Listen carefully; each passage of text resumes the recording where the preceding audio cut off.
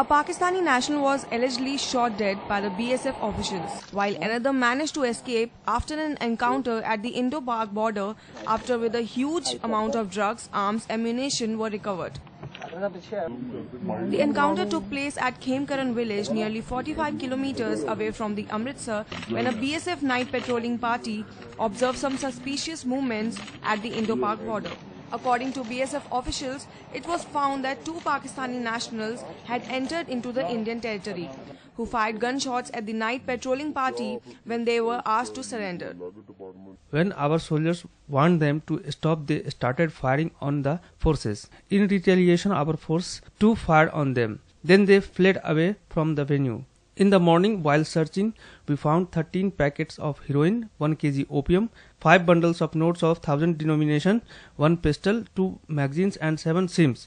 From that place, we also found a dead body of intruders. BSF recovered 13 kg heroin worth ₹65 crore as per the international black market, 1 Chinese automatic pistol of 9 mm caliber, 10 live cartridges along with the 2 magazines. 1 kilogram opium, ₹5 lakh fake Indian currency having denomination of ₹1,000 from a Pakistan national during an encounter last midnight.